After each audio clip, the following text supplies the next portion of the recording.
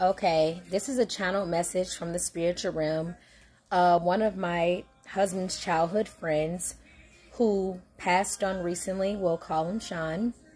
And the message that he gave to us was, he said, our parents taught us wrong as far as what we eat.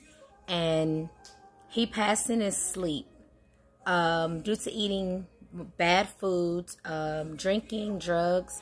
He says the food is really destroying us.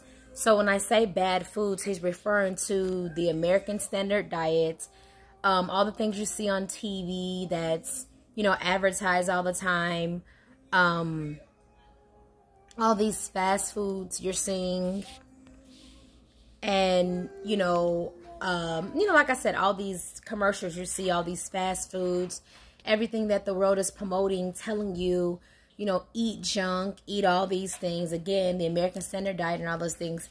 He's saying that, our parents taught us wrong, and basically continuing these traditions of feeding us the same way that society has taught us to be fed.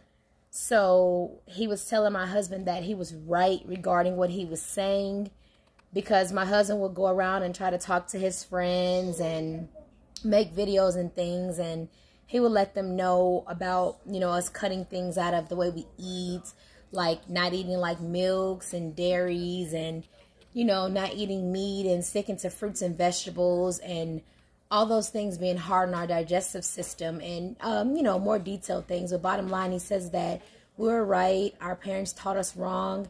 And the major part of him not waking up out of his sleep, it wasn't just drugs and alcohol. It's also the food and bad health habits that he kept amongst eating those foods.